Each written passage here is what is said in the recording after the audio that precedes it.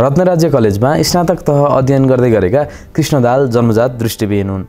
सेतो छडीको सहाराले आफ्नो गन्तव्य पहिलाउँदै आएका उनलाई साथीहरू कहिलेकाहीँ ह्यान्डसम भन्थे, तर उनी पत्याउँदैनथे। उनलाई जिस्काइ चाहिँ लाग्थ्यो। यसलाई प्रमाणित गर्न उनी आफूलाई ऐनामा निहाल्न पनि सक्दैनथे। यिनै कृष्ण जन्माष्टमीका दिन राजधानीमा ब्लाइन्ड रक्सद्वारा आयोजित मिस्टर एन्ड मिस फेसन आइकन 2018 कार्यक्रममा विजेता बने। मिस्टर फेसन आइकनमा विजेता भएका उनी हातमा ट्रफी लिएर लामो समयसम्म लजाइरहे।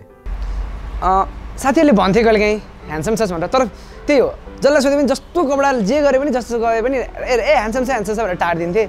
बिचरा ब्लाइन्ड हो, चित्त के दुखाउने भन्ने हिसाबले भने होलान् भन्ने ठानेर चाहिँ इग्नोर गरिन्थ्यो। त्यो कारणले एउटा कन्डिसनिङ कस्तो भन्यो भने म खासै राम्रो चाहिँ छुइनँ, तर तिनीहरूले अब मलाई बिचरा ब्लाइन्ड भनेर गरे हुन् भन्ने खालको पर्सेप्सन बनाएको थियो। यो प्राइज अब यसरी यो अवार्ड जित्दा चाहिँ कता कता अलिकति हो कि भन्ने चाहिँ लागेर, तर पनि स्टिल अलिकति त्यो नेगेटिभ कन्डिसनिङ स्ट्रङ चाहिँ छ। ब्लाइन्डहरूलाई थाहा नै छैन उनीहरू कस्तो देखिन्छन् भनेर। अब यो कुरामा त कम्तीमा फेयर जजमेन्ट भयो नि त, कि यति मध्येमा तिमी राम्रो रहेछौ भनेर। सो यसले चाहिँ के निकाल्छ भने कतै नो मैले म आफूलाई एकदम म खतरा छु भन्दै देखाउँदै हिँड्नु त पर्दैन, तर आफूप्रति एकदम इन्फेरियोरिटी कम्प्लेक्स पनि त राखिरहनु परेन नि त। हिंताको ग्रन्थि त्यो कि म राम्रै छुइनँ, म त्यो कम्पेरेबलै छुइनँ। अनि यसले भित्रबाट एक खालको सेल्फ कन्फिडेन्स चाहिँ अलिकति बढाउँछ है।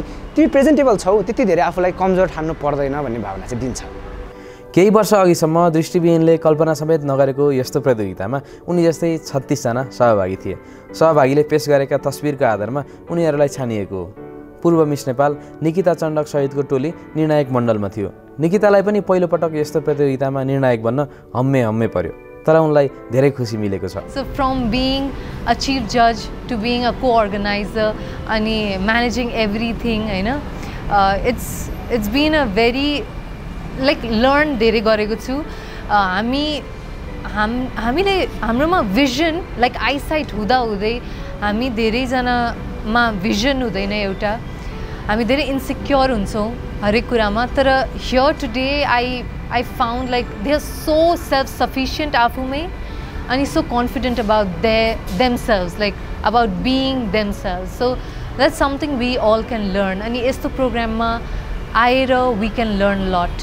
त्यसै गरी प्रतियोगितामा मिस फेसन आइकनमा विजेता बनेकी साँकु सुनटोलकी कक्षा 10 मा अध्ययनरत रिया श्रेष्ठ पनि निकै दङ्ग देखिन्थिन्। कृष्णलाई जस्तो उनलाई पनि साथीहरूले नजिस्काउने भन्ने त होइनन्, तर उनलाई पत्याउन मुस्किल पर्थ्यो। आजको प्रोग्राममा नि मैले कस्तो फाइनल हुन्छ कि हुँदैन नै थाहा थिएन। अनि त्यसपछि अनि एक्साइटेड पनि थिएँ, सेलेक्ट मात्र होला भन्ने सोचिरहेको थियो। अनि त्यसपछि के हुन्छ भन्ने थाहा थिएन, एक्साइटेड अनि नर्भस थियो। अनि अहिले चाहिँ एकदमै खुसी लागेको छ, आफूले एक्सपेक्ट नगरेको कुरा भएकोले। ब्लाइन्ड रक संस्थाकी अध्यक्ष सृष्टि केसीले दृष्टिविहीन कुनै कुरामा पनि पछि छैनन् भन्ने देखाउन चाहेको बताइन्। केही समय अगाडिसम्म रहेको सौन्दर्यको एक थरी परिभाषा बदल्नु छ उनले भनिन्। यसको दायरालाई फराकिलो बनाउने क्रममा लाग्न पाउँदा धेरै खुसी लागेको छ।